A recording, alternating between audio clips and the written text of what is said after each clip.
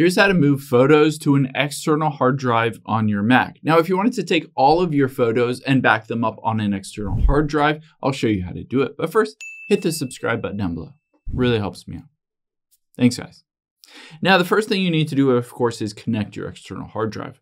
You can see I have my external hard drive connected here. It's just called NAS.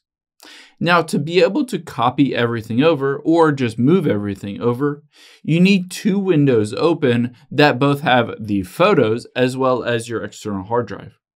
So let's say you're starting over from fresh. You're going to tap on Finder at the bottom left, and you need to make sure both items are in the sidebar. So let's tap on Finder at the top left, and then we'll go to Settings here.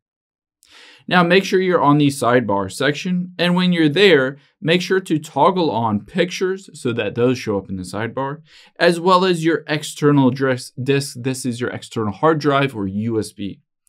Now that both of those are connected there, you can see here is my external hard drive, and here are my pictures.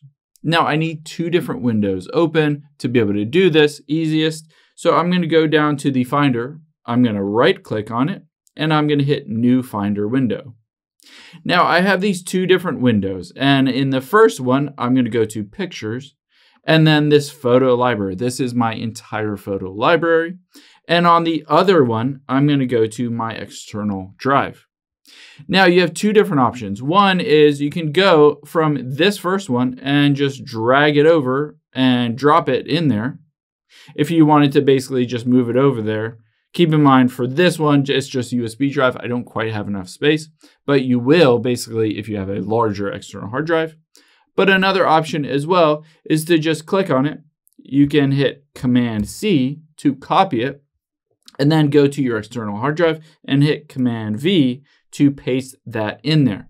Now keep in mind, again, this will just create a copy of this specific photo library on your external hard drive. It won't remove it from your basically computer. So if you did want to remove it from your computer, then you can just bring it all the way down to the trash can and basically open up the trash and hit empty at the top right. And you will have deleted it from your computer and just put it on that external hard drive. Hope this helps. If it did, hit the like button down below. Leave a comment if you still have any questions. Thanks, guys.